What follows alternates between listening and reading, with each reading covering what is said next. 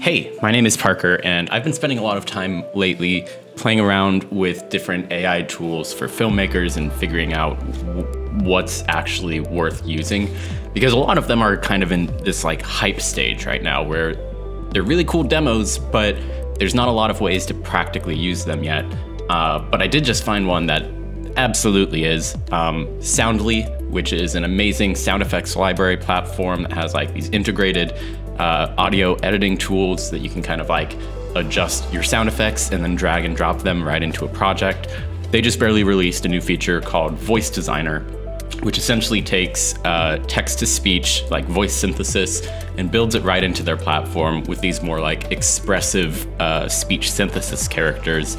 And I was able to put together just this quick little fake trailer in like, well, the trailer took a little bit longer, but the audio mix, this is just like a rough audio mix for the trailer, took like 10 minutes to throw together. Find all the sound effects, generate the audio, and throw it in. And I just wanted to quickly record like how simple that is. So take a look.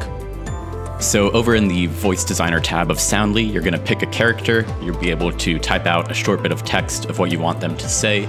And then you have these different sort of emotions that you can apply to them, as well as the ability to sort of place it in an environment. Hello, can you hear me? Like sounding like it's on a phone. So now we can just trim that and drag it right into our project. I'm putting it into sequence right here. So once it uploads, we can just drag it into the timeline. And now this whole sequence was made with Soundly and Voice Designer.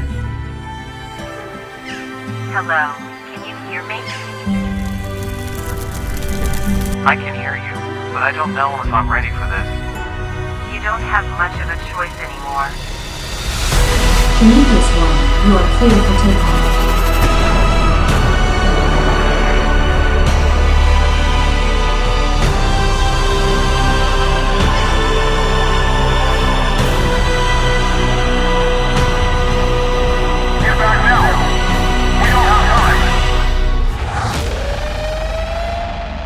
You can still find me out here.